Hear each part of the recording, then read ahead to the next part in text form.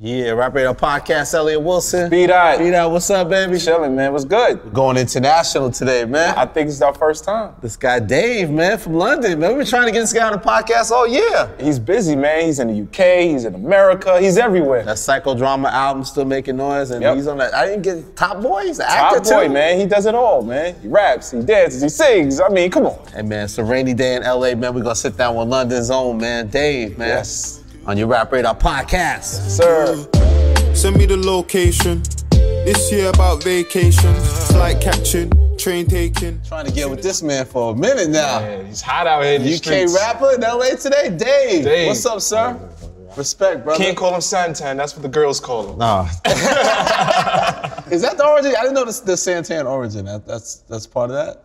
Yeah. That's what everyone calls you back home. Still, girls, boys, it's okay. That was just you don't have to. Santan? You don't have to take it on too literally. But yeah. So that means that's the home team. If somebody call you that means they kind of really know you. Yeah. But everyone's getting to know you with this album, man. Psychodrama. How proud are you, like, that you've seen, like, you've conquered, like, you know, for a British artist to really make this impact into the American audience. Like, it's, you know, I've seen it, one of the most critically acclaimed albums of the year. Like, what do you make of all the reaction to Psychodrama? It's hard to tell what people, I guess, fully think, because you don't, being in London a lot of the time, you don't really get to see it. I guess being on tour here is good. You get to feel a bit more, like, whether it's connected in certain places or not. Yeah. But yeah, a lot of people have shown love for it, and I guess, like, appreciate it and grateful. But just gotta keep pushing. I don't really know, I guess, is the answer. Really? Yeah, I can't. If it's not, online, then what's the impact? How do you gauge it? I can't really get it. Do you get what I'm saying? Yeah. I think if you're in another place a lot, if I was here a lot, and this is my first time in LA this year. Oh, wow. If I was in New York and LA, or Houston, I don't know where it is, and I felt like, Do you feel it in the hometown in London? Do you feel like, I really delivered? Because, this was anticipated. You did a couple of EPs. This is like, the heralded, like, debut album, right? Like, so there's a lot of hype on that. There's a lot of outside pressures. Like, so at least in the hometown, do you feel like you delivered, especially to your fan base? Yeah, I guess so. Like, in London, there's definitely been a massive, shift in the amount of, I guess, attention that our whole operation is bringing this year. I think that, people have definitely taken the album very well. The people that I see, it's what they reference. I definitely feel like in my career, I'm living in the present, which is good, because, sometimes you can drop an album, but people know you for the mixtape you dropped before it, or the mixtape you dropped on whatever, 2 years ago, 3 years ago, but everything feels very current. It's all about the songs that are this year, now, on the project. So yeah, it's definitely been a reaction that I guess I would have dreamed for,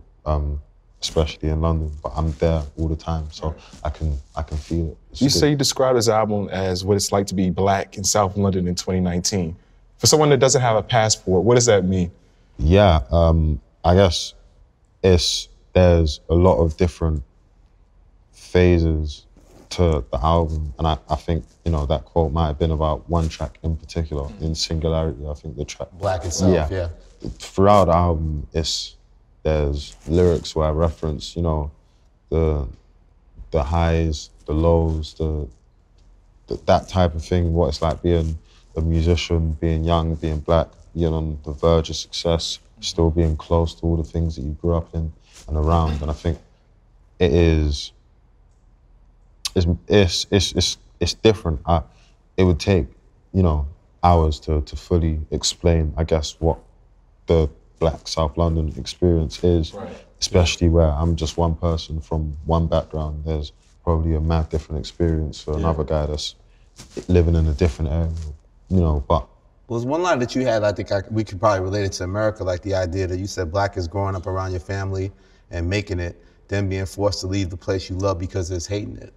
I know from the American perspective, we could relate to that, like so many times, like you make it out your community and then you know, you don't feel the love the same way, and you almost have to get yourself out of that community, and then eventually your family out of that community. Yeah, I think, you know, just being black in general, because of all the things that black people have gone through over the years, it's so complex. And I think that is definitely one of the stranger things that I was encountering, being on, you know, the cusp of everything, that there are people that, you know, are, for the most part, 99% of people are genuinely happy for you, want the best and such, but, you know, all it takes is that 1% of people that aren't, you know, to throw everything into disarray. And I think that in the communities that we have, the communities that we create for ourselves, I don't know exactly what it is, but I guess there are some individuals that would look at your success and would rather talk about the reasons that you shouldn't be there, or the things that are wrong with it, than the things that are right with it. And I think that breeds a dangerous sort of environment to stay in, especially where the things that we're coming from are so, in certain communities, I guess, harsh. Right. Yeah. You know, I don't know any other that sort of thing where that's a thing, like any other cultural background per se where that is. And I'm not saying that haters don't exist in every walk of life, or, you know, but I guess the extent to in which being black is, you know, like that, it's different. What inspired that song to really tackle the whole subject matter of black? Because it's one of the most powerful songs on the album, and then it was one of the lead singles, right, of the project. Yeah, it was the first track that we put out, and I think I was originally listening to Kendrick Lamar, and then there was this song Blood, but it's not even a song, it's just like the intro. I wrote it to the instrumental for Blood, and I think there was, you know, coming a time where it was important to just say something on the album, to say something that was bigger than me, because a lot of it is very intrinsic. And even though it's track 3, it was one of the last tracks to be written. And a lot of the album's about myself, but I think it was about just making something extrinsic, speaking for myself, but for everyone else, and using my experience of what it's like with being black to tackle the wider issues in and around the community. And I think that, there's a lot of different inspirations behind it. I think speaking to some friends that I have, you know, stateside, the different struggles that they have, I guess, with being black, the somewhat loss of identity, being, you know, African American and not exactly knowing your direct past and your history because of the things that, you know, African American people have faced, and like a lot of the dark stuff that had happened there, and just like actually thinking about what those things would do, the effects of that.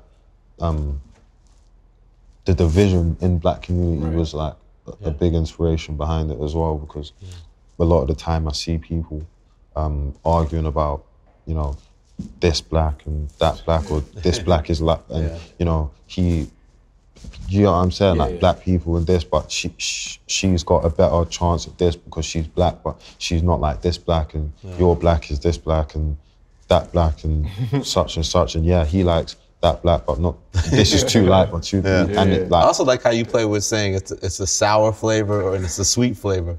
Like you play off both sides of it. Yeah, because it's a soup, like, I you know, I wouldn't have it any other way, and I think the parts of it that make it tough, that make it so, you know, I don't know what the exact word is, but yeah, the darker parts of being black inspire the sweeter parts as well. And you look at just the music, you look at the soul, you look at the food, you look at the culture, all of these things, I guess, like their inception and their birth, where they came from, being, you know, probably a struggle somewhere down the line, I guess. You know, I'm pretty sure that blues music come from, you know, a place of pain. You know what I'm saying? And I think that That's why it was towards the end that I referenced it being the sweetest flavor, because it's like you can't get the sweetness of being black without like everything that had created it. I think that, you know, I wouldn't say that the black experience exists completely inside of our pain, but it's, you know, definitely a contributing factor to what it is today, the landscape of being black today, and, you know. One last thing on black. I heard when you released it back home on BBC Radio, there was people saying they were offended, like it caught a little controversy until some DJs defended it and said, you know, this song should be played. What did you make of all that? Yeah, I think that, like, you know, it's what I expected to some extent. Like, the UK outside of London is completely different. You have a few, you know, places that are, you got your Londons, Birmingham, Manchester, Bristol, Nottingham, Leeds, Sheffield, etc. It goes on. You have your cities where it's like, you know, and then when you get into rural areas and whatever, like they might not be as familiar or accustomed to, you know, the culture, rap culture, black culture, etc. Just not just black, just different cultures in general. So hearing that, I think the people that were outraged or whatever it is just didn't understand. I don't think that they understood what the point of the song was. I think the black, if I say, oh, black is beautiful, black is excellent, that doesn't mean that I'm saying that everything else isn't. Right. It just means that I'm saying that this is. And, you know, that's just how it is. I've never understood why people take offense to me celebrating and being proud of where or what I'm from, what I represent. If I, you know, went on a song and I said that everything else is this. Putting anything else down. Yeah, and that was my thing. And if I was one of those people that done that, then, you know, maybe I understand. But where I was just celebrating black culture, I think that people just heard the first 4 lines and they just thought, you know what, like, let me start something, you know? Yeah. Thematically, did you always have this idea of opening up the album with a therapist and talking about your insecurities and things like that? Yeah, that was something that came together on one of the last days, actually, like placing all the words in and getting a dialogue and putting it together. But it was always one of the driving forces behind the album, because it was just like, I just didn't want to just have a collection of tracks. I wanted to have a narrative, somewhat self-discovery, and I think if you listen to the album as 11 separate tracks and then you listen to it as a whole, it's just 2 completely different things. The tracks are meant to be aware of each other. You know, track 4 is meant to lead on to track 5, and they're meant to. Talking about sequencing, then? You believe in the sequencing? Yeah, you know, they're meant to, live in the same world and get each other. And I reference other songs and songs, so it's not, I guess, one of them albums that's just independent of that. I think I wanted to have a concept and a narrative, but still have something that on its own could achieve some level of commercial success. How do you look at people that haven't heard it, the concept? What is the concept and story that you are telling? Because I feel like it's more as much about you as also your brother, right? Yeah, I think that everything that my brother had gone through and that everything around that situation have brought what was required of him to do where he was in a place called Grendon was self-discovery and looking back at what made you do the things that you've done, who you are, why you are that way. And I think that I just decided to go on my own journey doing the same thing as to what made me who I am, just a bit more self-discovery. And I think that, like, in doing that, I learned about myself while writing the album, while hearing it, while creating it. And yeah, that was the basic driving force, the concept behind the album, just to learn about myself. And I think for other people that are listening, if you could listen to me learning about myself and maybe learn something about yourself, that would have been it being a success. But trying to make people feel like it's okay to go out and question yourself, what you do, how you've come to the place that you are, you know. I feel like this when I wake up. I'm 27, for example, I'm 31, I'm 45. I feel as if my life has gone like this and like this. These are the things that led up to this moment in my life. Right. This is how I could potentially change it. This is where I want to be. This is where I want to go. I think that journey I had for 55 minutes, or whatever the running time of the album was, is what my little snippet of growing up between the ages of whatever. Was it tough being so vulnerable on the records? Because you're putting out a lot of family business and, you know, showing a lot of vulnerability. Yeah, to some extent it was hard to vocalize, but I had to, I had to let myself know if I'm writing and it doesn't feel as if I'm pushing it, or if it doesn't feel as if this is controversial, or as if I might get in trouble for saying this, then I don't think I'm pushing it enough. You challenge yourself that way as a writer. Yeah, I know if I've said something, whether it's good, because I'll have to ask someone that I'm with, or ask one of my friends or family and say, do you think it's too much for me to say this? Do you think it's too much for...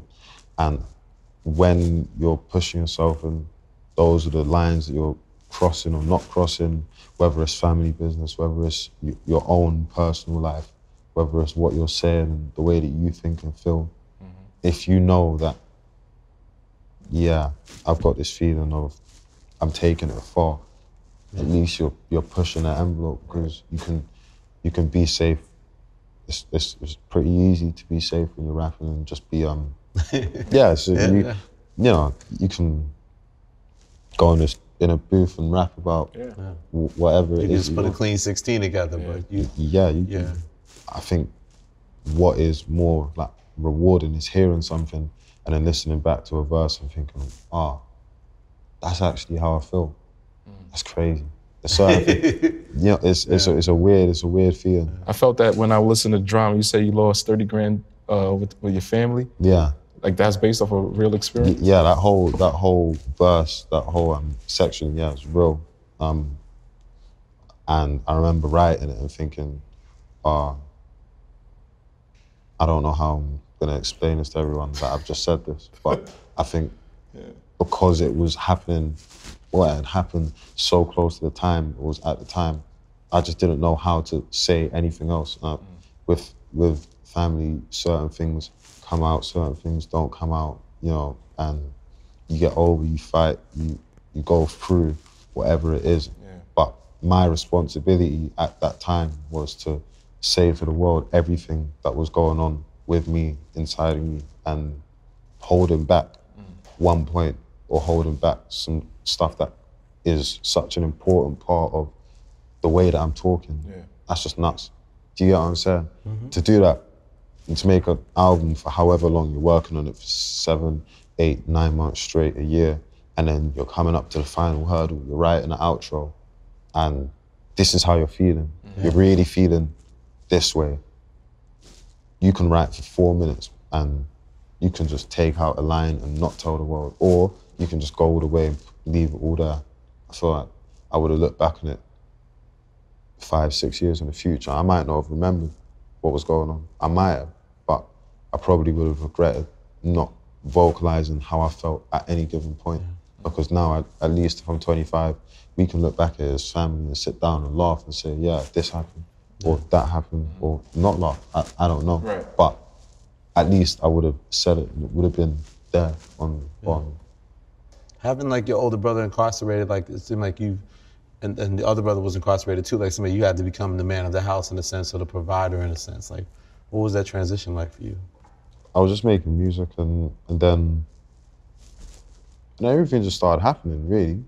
It's a weird transition. You're just making music, you're just rapping, you're just singing, and all of a sudden it's going well. And then just time just flies. I wasn't sitting down and thinking, like this, this is, you know what I'm saying? Yeah. It reminds me of like the OVO in your chest. Like I feel like the first time a lot of us folks recognized you was when you had the record Wanna Know, and all of a sudden Drake jumped on that record. Like looking back at that now, like how pivotal was that to your career, and what was that moment like when he just added this verse to the record and sort of took off? It was crazy. Like I can't. It was one of the craziest things ever. That felt so alien, and you know he's a worldwide renowned superstar, one of the greatest ever to do it. And I think for a long time it didn't even feel real. I felt like I won the lottery. It was mad weird. I remember like sitting down and songs not out yet. You don't. I didn't know music to any real level, the business side of it. I didn't know anything, but it just feels like I'm not necessarily a crazy lucky person. I wouldn't go into a class and be the guy that won a raffle. Got a bike. I wouldn't like, you know. I wasn't getting it the rough way. A crazy lucky person, but with all the music that was happening at the UK, there was a lot of good songs at the time in 2016, by the way. There's a lot of good music. But for that song to just be chosen at random, I felt like, yeah, I won the lottery. That was the luckiest I've ever felt in my entire life. It was just, how have you stumbled on it? How have you heard it? Didn't understand. Did it help give you more confidence that I can really make it in this music business? And I have to continue making music. I can't just like disappear off the face of the earth. Weird sort of this, you never know what to expect. You think when you're like sitting down before the song's out, this song's about to come out. I know this is gonna come out, but I don't know exactly what it's gonna sound like because I haven't heard it. I just hope that it sounds interesting. Like I know it's gonna sound good because it's Drake. I don't know what he's gonna do. Like, is he just gonna use the beat? Am I going to be in the background doing harmonies, like the back and forth? Like, I don't know what happens next.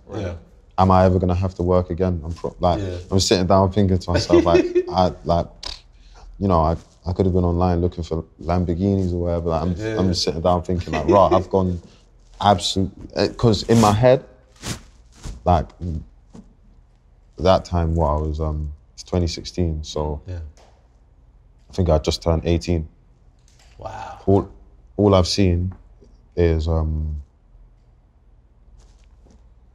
you see back in 2016, 2015, them years there, American rappers, they looked crazy, crazy rich and crazy distant. Not saying that they don't look crazy rich now, but you would look at an American rapper and think, what, like, oh my, it is you excess, can't, and you know, obviously Drake's Canadian, but he dominates the American, North America.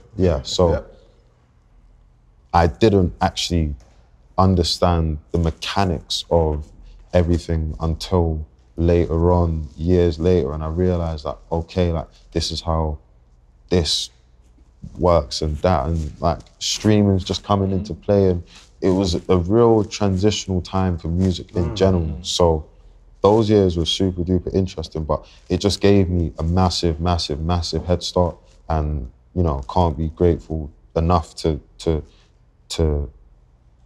him and the team for the way that they've handled that song and everything afterwards, and looked out for us. Because it seemed like you maintained a great relationship, but you remained independent. It's like you signed with OVO, you still your own independent force, but there's obviously still that mutual respect as peers. Yeah, of course, and I think with everything, I didn't know myself yet as a musician what I was gonna put out, the sound that I was gonna make, what I represented, and I think that I just, even now, still need a bit of time to find that out and to work out what I'm bringing to the table, who am I as a musician. But yeah, their whole entire movement from the music to the clothing, to the people behind it, to the radio, to what they're doing in film and television, I respect super duper highly, and I watch out for it. You know, they're amazing people. Because it seems like Drake's cosign obviously changes everything, but for some reason I feel like a shift came about when Hangman dropped.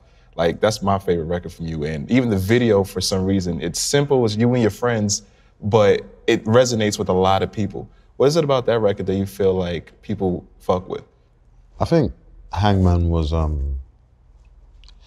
it's definitely one of, you know, my most important songs coming at the time that it came out. And it was a big shift because I spoke to a few of my friends at the time, the video, and we were just really, really focused on making sure that we deliver the right things to the people with everything in Hangman, from the instrumentation to the words to the video, the entire experience that you get when you hear what I'm saying. Yeah. And I think, like you mentioned in the video, everything is important. If I've got the lyrics of Hangman with a polished video in a studio somewhere in the countryside, and it looks clean and it looks expensive, the words don't resonate the same way. If I do it outside of my area, or if my friends aren't with me and it's singular, it doesn't resonate the same way, because everything that I'm saying it's an experience, and for some people, you have to understand and see that we're here inside of this as I'm saying this to you. Right. The message is coming live and direct from the source in the center. And I think at the time, with a lot of the things that were going on around me and around the music and the way that people were speaking, I think people forget, you know, Hangman, I was what? It's 2018, so I'm 20, but we're there. Like me, I'm rapping, it's a music video and whatever, but that's our home. We're living in Streatham, and this is what I'm talking about, and this is what I'm saying. But it's just the reality of it. You can see it. Like, it's not strange. We're here. Look, here's the video. Filmed it. You say like London is cursed. The city's got a problem. Like, for a person that's never been there, like, what do you mean by that? It's upside down at places and at times, and it's very easy to get drawn out, to get put into situations or put into circumstances that you shouldn't be in London. As I can imagine, it is anywhere here. Right. You know, parts of whatever state you go to in America. That's, I guess, a universal thing. But London in particular, the city in the UK, I was just talking from my experience of, you know, it can go left so quick. And in that time, in that period of time, 2018, was finding ourselves in more situations and more things that would have inspired lyrics like that than usual. So I think that me just commentating about what was going on at the time, I just said, you know, London's cursed. Because at entry level, at entry point, it doesn't take much for things to get heated, for things to escalate, you know. But you also have this song, Psychodrama, Streatham, dedicated to your hometown. What is it like over there? Like, oh, in Streatham? Streatham, excuse me. No, it's okay. So, I wouldn't expect you to be on no fly list now. It's Streatham's like, it's an interesting one. It's a pretty big area, but it's pretty small at the same time. There's some different parts to it, but for the most part, Streatham is it's pretty cool. I like it. We call it home. You know, there's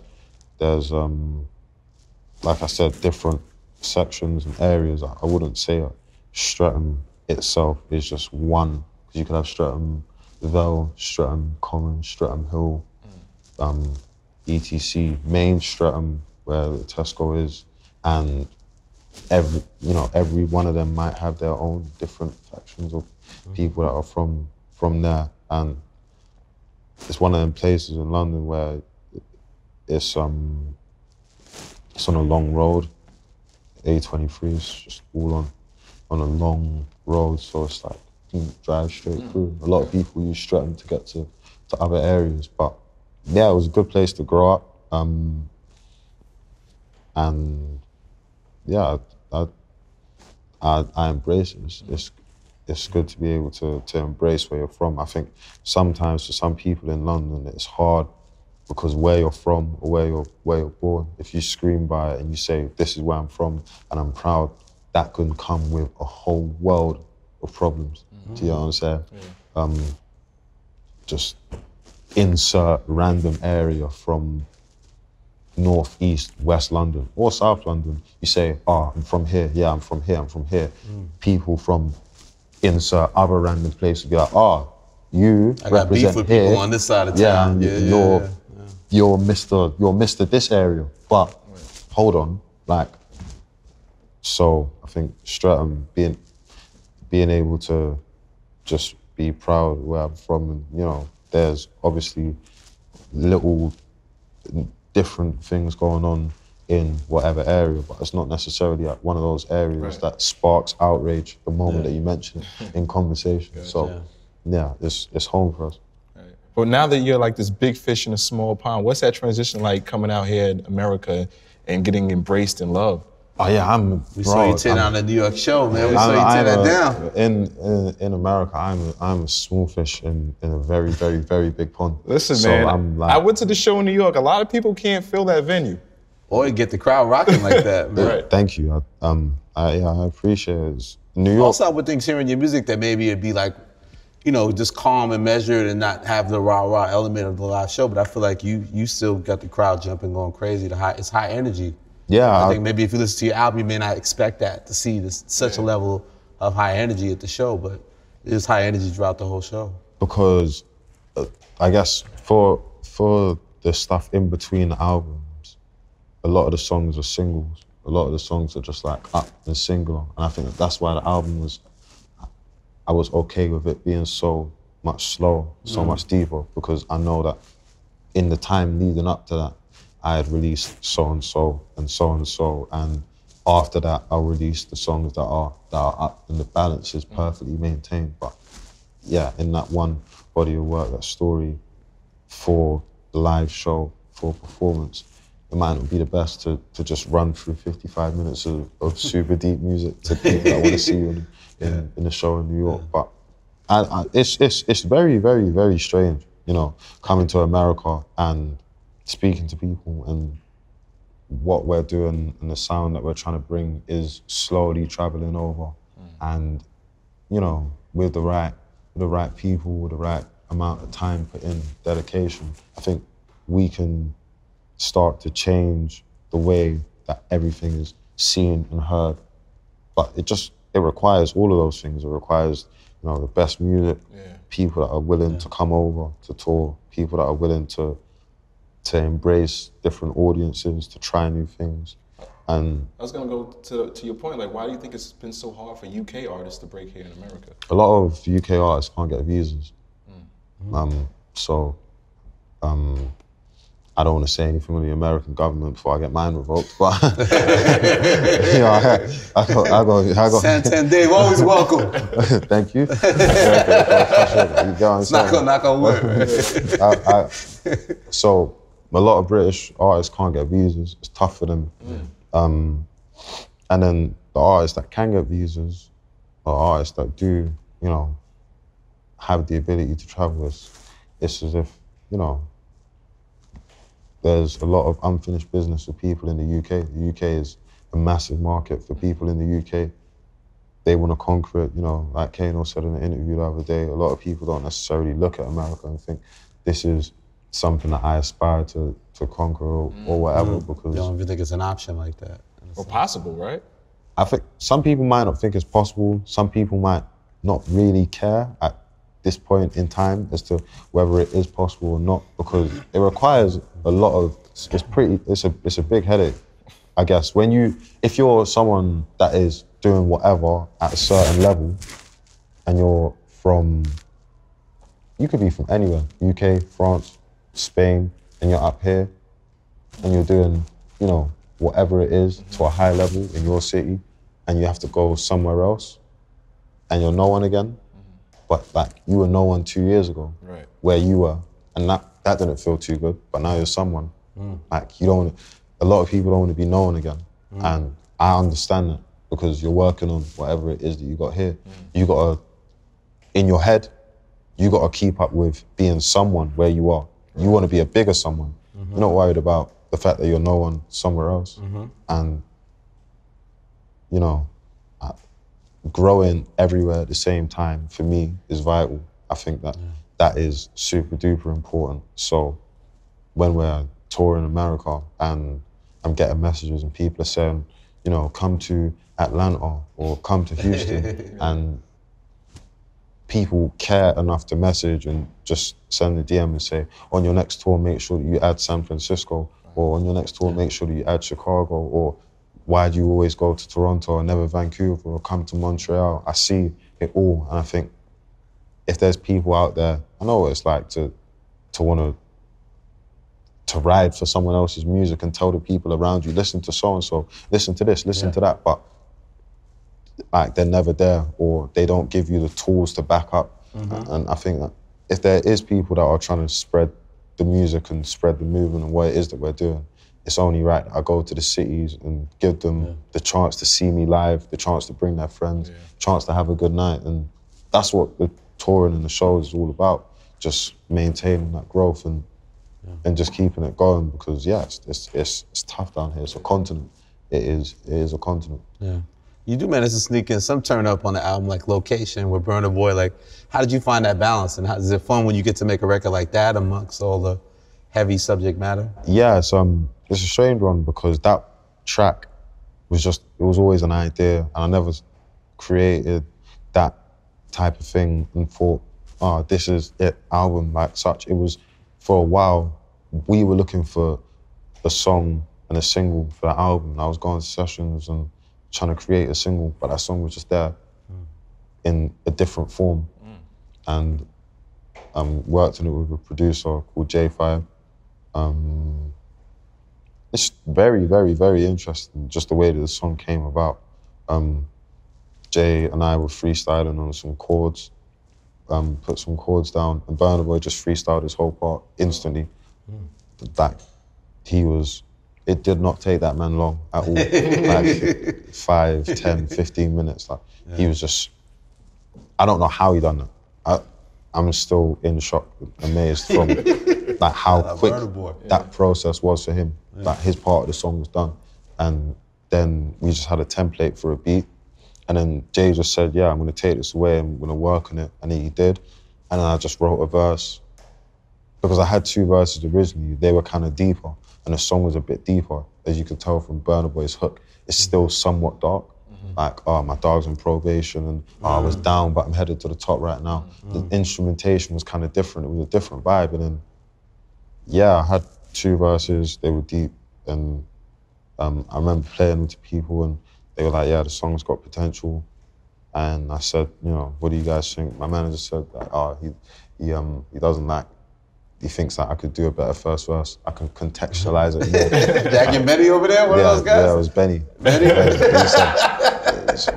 Benny challenged you to contextualize it, my brother? I was thinking, like, what does that mean? Like, what does that mean? He said, oh yeah, you can contextualize your verse even more. So originally the first verse never started like, oh, send me the location. That was like the 6th verse that I had written. Yeah. Then yeah, he was like, contextualize. I was like, all right, cool, fuck it, I'm gonna contextualize all the way. I was just like, send me the location. You know when you get like one of them questions on an essay and you have to like repackage the question in your essay, or like in an interview where someone would be like, oh, so how do you feel this morning? And you'd be like, oh, so I feel this morning, and you have to like say what the thing I said before. That's what I done with the first verse, and it was just like, oh, send me the location. It took a long time to get through the Leslie track, man. Yeah. You contextualized the hell out of that song, man. 6 verses, 11 minutes. That took me a while. Like, the storyline's so intricate. Yeah. It's like 6 verses. Like, that's like his own album. Can you explain Leslie? With that track, there was a story that I had that I wanted to get to, and there was a story that I wanted to tell, and I wanted to tell 2 stories. But the second part of the story, where Ruel was singing, and she was talking about a child without a name and such, was the first part that I had. And then it was about telling a story that's true enough and accurate enough to what it is that I'm speaking about, to really give that second part of the story the context that it needed while also telling the song. So with A Child Without a Name, which is the second part of the song, which is what it's split into, where Ruel's talking about, I guess, miscarriage and a loss of a child, etc. There was a whole like bunch of negatives that she was, like paradoxes. That's what it was all about, basically, paradoxes. Like stuff that feels impossible or feels like it shouldn't be. You know, I used to study philosophy and they had that triangle. You know, the triangle that Palace used in their logo. Yeah. Or the staircase, I can't remember what the staircase was called. You know the staircase they had in Inception, where you go around the staircase in a square? Yeah. That was, stuff like that was the inspiration behind the imagery for A Child Without a Name, just describing how wrong the feeling is of, you know, losing, I guess, a child before it happens, the miscarriage, and then telling the stories, a story that led up to that then, I guess, if you fully understood the song, made the end of the song as powerful as it could be, while also telling its own story about domestic violence and, I guess, more so than domestic violence, the loss of character, that stuff like that brings the emotional trauma. I think that's why someone says like, why did it take 11 minutes? Why is the song so long? I think fitting in the normal story arc of a film, like beginning, middle, problem, resolution, and like that is, okay, yeah, cool. Might take you 4 minutes, might take you 3 minutes, depending on the tempo of the song. But adding the layers of, like you said, I guess, intricacy and telling stories within stories, giving Easter eggs, giving you things that, I guess, towards the end of the song, make you think, I should have known this from the start. And like Hannah pops up. Like I guess doing all of those things that make the story feel like you've heard something that is completely cohesive was definitely the challenge. And you can imagine in an 11-minute story where you're rapping, for every line, there can be plot holes, there can be this, there can be that, and just going through every single one and making sure, it's like a riddle, it's like one of them weird little games. You say something and then you explain it and you're saying, like this. But then what you're saying 3 minutes down the line, why has someone done this when 2 minutes ago they were here? And why you have to then explain this situation 3 minutes earlier into the song. So when you do explain it at 7 minutes 04, it doesn't feel like you've just randomly thrown this in for the sake.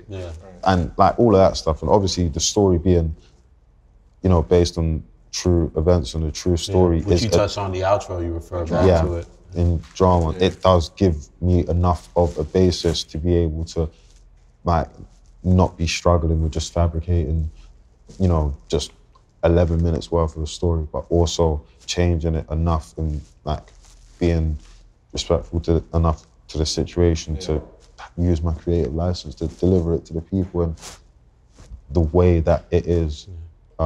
That's why it was super. Man. Sounds great though. Will we get a visual for that? We've been planning a visual. I've been planning to do something, but I just keep getting so caught up. The bags keep coming in, man. Jack and May's like, the bag's ready. We gotta do doing his own visuals on Top Boy. Oh yes. Yeah. R.I.P. to your character. You got murked in Top Boy? Oops. How did that rogue even come about as Modi? Daily Offender, Crazy East Ender. Yeah, you know, shout out to Jay Hustler. That lyric. That's a Jay Hustler. I don't know if you guys listen to Jay Hustler. Jay Hustler, I'm familiar with Jay Hustler. Yeah. So that's he's on Disaster too on the album. Yeah. That was one of the lyrics from one of his unreleased songs that I was listening to a lot when I was filming. It just sounded like something my character would say. But yeah, I auditioned. They asked me to audition for a different role. Audition, didn't get. Auditioned for that role. I did get, and because the world of acting, just like any other world, football, music, what it would seem to someone that's outside of it. It felt so mystical. I auditioned. I didn't know if I did good. I didn't know if I did bad. I didn't know why I got the call up. What was the, you know, when they're saying, yeah, like, you got the role, are you guys being serious? Am I just making a cameo? Am I like an extra? Is this? I didn't really get it.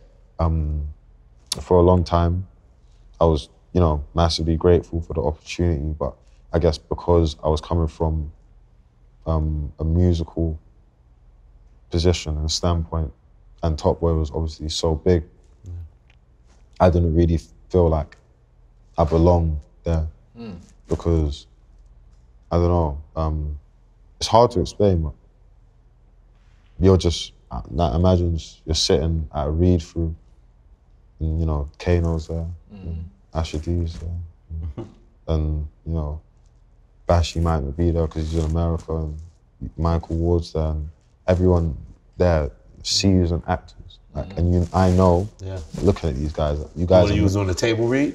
Yeah. Like, you guys are meant to be here. Like, yeah, you guys are meant to be here. Other actors, I don't even know if you act, but you must act. Do you get what I'm saying? But how'd you prepare for the role? Because you killed it. Thank you. Taking that into consideration, and obviously having that on my shoulder, knowing and being nervous, feeling as if I don't want to let the people that are watching me down. I tried to just get into the mind of a character. I met with a character he was based on, and I just thought, I want to take it very, very far left from what my character was based on, what they want me to play. I'm going to put elements myself in there, but just take it really left and just not do the go-to thing, because at first, me and Reynaldo, who was the director for the first couple of episodes, first few, he said, just try and come a bit different, maybe get a bit of a distinctive look to you, such and such. So I went, tried to get long hair, braids for the thing, but someone else in the thing already had braids and they didn't want me to have braids. So when I got to there on the first day of set, I remember taking off the hair that I had just spent a day putting on. But that's like how I was that down to just go and just completely change my image. And then when that was gone and I was back to like my normal short hair, which I have underneath this hat, I just knew not everyone that is crazy or super duper dangerous is super macho, bravado, etc. Right. My character, a lot of the time, had a high-pitched streak to his voice. He was kind of young, more so annoying. Yeah. I think. He was an asshole, but you liked him. You wanted him to stay on screen. Yeah, he was annoying, but in a way that was kind of addictive to watch, because there weren't really many characters like that. And the more that you see other people acting, the more that you see other people on set and what their characters bring to the table, the more that you know, all right, I want my character to be this guy.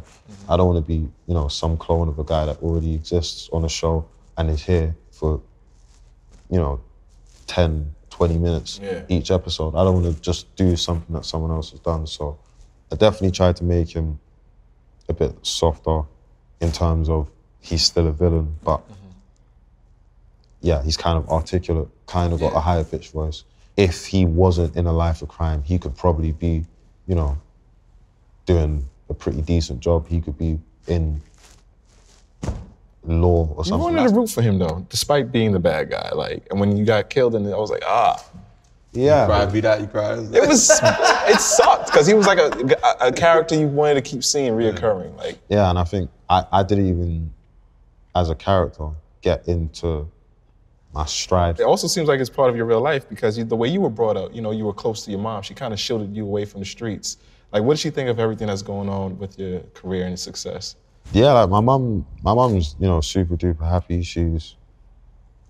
I guess we're all just grateful for what is going on at this current point in time. She's over the moon. I just try and make sure that I keep doing what I can. I keep focused. just stay out of anything that I don't need to be in. Listen to my mum, because she's right a lot of the time. But this is something that she might not have imagined when she wrote the book of my life before I was born and said that this is the life that I was gonna lead. Right. But it's just how the cookie crumbles sometimes. Sometimes you just have to sit down and say, I've got 3 children, and one of them is just like a creative guy that doesn't have any attention towards things that are not involving the arts, that type of thing. And you know, I wasn't an athlete. I'm just a music guy. That's Mercury Prize winner though. Know that. Yeah, thank you. You brought on. That was the one you brought on stage, right? Yeah. You guys went up to kids. That seemed like an emotional moment for you. Yeah, and definitely. the family. Definitely. And I always say, I guess, because that award in particular, it meant so much to everyone. That's why it further meant more to me, because when you're doing something and it's the first time for you, it's one thing, but when it's the first time for everyone, it's definitely big. My team, friends, family, my management, it's like, this is our first nomination together for this. It's at the same time for all of us. It's a proud moment for all of us, and it's good to know that, you know, something that we've all put so much time into can be rewarding for all of us. My mum was always pushing me. She was obsessed with that award. I used to think... Oh, she wanted you to get that specific award? Yeah, she had this conspiracy theory. She had this theory Moms that... love a conspiracy theory. They love a conspiracy. My mum was always telling me, make sure you get my tickets, make sure you get my tickets. I was like, I'm gonna get your tickets, man. Like, I've got them. Like, I was telling her, like, of course. And in my head, of course my mum's gonna be when she came, she was dressed up and she was ready and she was excited for the moment. We were all nervous. I was very nervous. I felt sick. And yeah, they just announced it. I remember everything was just like mad loud instantly. It was like, he said Dave, and it was like, it's like someone threw a flashbang, like a grenade or something, like just a lot of shouting. And then I was under a lot of people's arms and then I was getting pushed. And then boom, I was just on stage. I was just giving a speech. And then my mum was just on stage. My mum just took the award, just held it up. You haven't seen it since. Do you know, it's in Jack's house, isn't it? Has mom stopped working yet?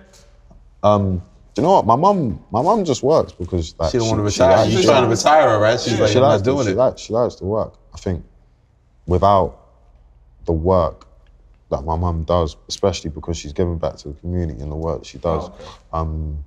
It's rewarding. I don't know what one. If I didn't. Money is just one of those weird things, right? Even if you did have all the money in the world, you could retire. Like, you'd find something to do every day. Some people work and it's like, if I could just quit right now, I'd just quit. I don't think that my mum looks at it that way. There's certain jobs that my mum's quit. My mum doesn't work all the jobs that she used to work. But if you're doing what you like to do, then I think there's one job that she works and she's, you know, close to her clients. And that type, I think she enjoys it. I tell her I don't think you need to work, but she's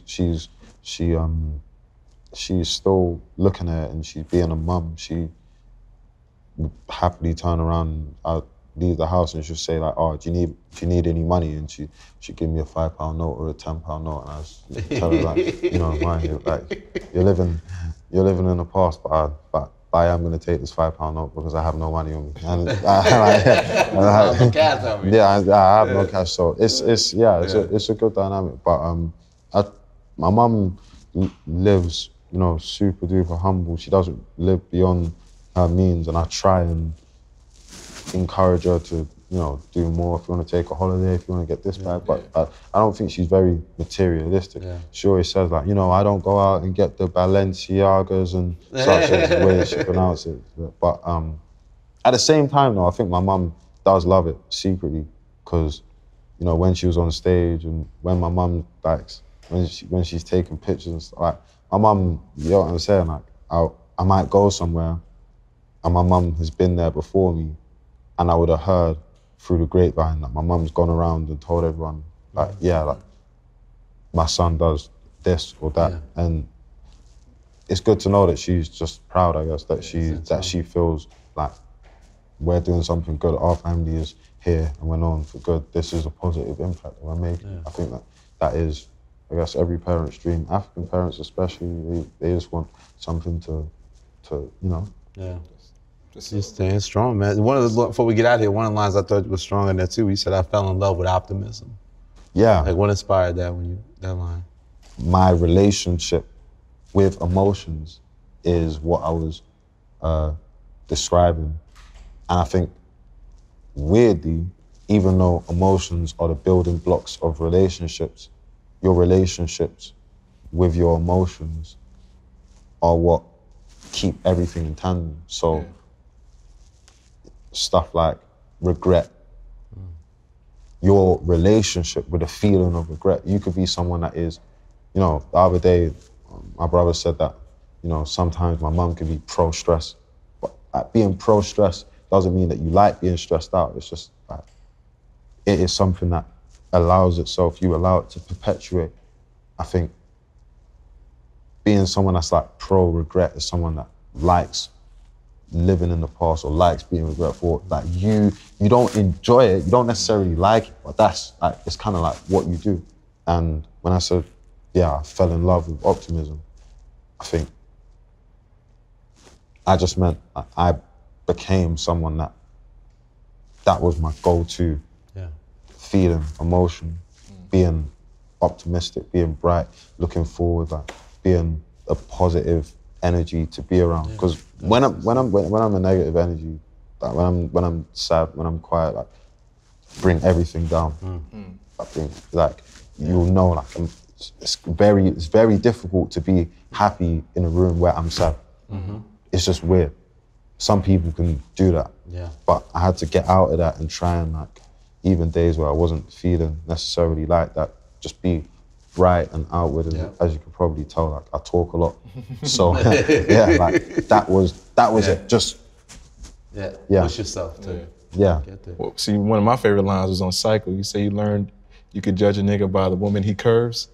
I like that. Nice. Put that on a t-shirt. I like that. It's you know what? Yeah, where did that line come from? Who drew me out? Oh, I can't remember who drew me out. Yeah, but it's true though. Like, Santana single still? Yeah, like right now, as I film this and as I record this, I am. You know what I'm saying? As I record this, I am. It's technical, but I think, and the same thing with girls. The guys that you've spoken to, I'm gonna judge you on that. The guys that you've not spoken to. Nah, I think it's the reverse for girls. No. I think it's the reverse for girls, you know. I think it's the reverse. Okay. Because like some girls, you'll speak to them and they'll be like, oh, so-and-so's in my DMs, but I curved him, such and such. And you look at her ex and you'll be doing the maths, you'll be thinking, nah, but this isn't adding up. You know what I'm saying? Like, this doesn't make no sense. Right. But as a boy, if you're doing the right things and you're just not like, you know what I'm saying, just fucking anything that's just moving and walking and such and such, and you got standards, you got class, like, you know what I'm saying, you represent something, you stand for something. That's what I'm trying to be. I'm trying to, you know what I'm saying, like, I'm trying to... In all aspects of your life, you're trying to stand for something. Acting, music, personal life? Personal life, I'm trying to be smooth, you know what I'm saying? I think that girls, sometimes in London, they speak my name, but they don't put enough respect on my name. Do you know what I'm saying? Because like, for a musician, I'm mad reserved. You get what I'm saying? Like, I'm mad, like, it's like my rule, like, don't DM girls, don't, you know what I'm saying? Like, maybe one or two once in a blue moon, like, way back in a past life. But like, for the most part, that was never me. So I had to set the record straight, like, you get what I'm saying? Like, the women that I curve. So you don't approach it as an artist, you approach it almost as a regular guy still, in terms of how you deal with the ladies. Yeah, I think it's worse, because when you're a musician, it's nuts, innit? Because things could just go mad wrong instantly. Like, on your mind, I think if you If you're not thinking, it's just calm, do whatever you want. But if you are thinking, things can go wrong with girls. Like if you're just fucking girls left, right, and center, right? Absolutely. You can end up with like mad child support, like mad baby mums that you don't speak to and such, or just like broken relations, like stuff like that. If you're not, and you're doing too much and you're speaking to like so, and then that's just one side of it. Obviously, America is mad in here. Like I'm sure, like you guys have like some crazy things going on here. Yeah. You know, you sleep with a woman, you wake up drugged, no watch. You're on TMZ. You're on TMZ. You know, half naked, like eyeliner on you and that. Like I don't know. You know, that's when I listen to music from the South, and I listen to like Atlanta and like city girls and stuff like that. That's the picture that I paint. Like, raw, you go to Atlanta. Like, you go to whatever, go to a strip club, sleep with a girl, like, you're waking up with no watch and no wallet. Have I got the wrong end of it? Point. Right. Is that a thing? It happens. It happens a lot. Does that happen? Yeah. Has that happened to you? Not yet. We'll keep this. We'll keep that in the talk. Word up. But you're gonna stay the right path, man. Yes, Have sir. confidence, man. Thank you for coming. Amazing work, brother. We finally got a chance to sit down, man. Yes, sir. Thank you. Thank you guys, man. Did you enjoy this? It was cool? Of course. We'll check you out in UK one day. Yeah, whenever you're in the UK, just let me know, man. Yes, sir, Let me brother. know, I'm down. Psychodrama, get that album, man. Yes, sir. It's the Yes, Rap sir, Radar brother. Podcast. Dave! Yeah.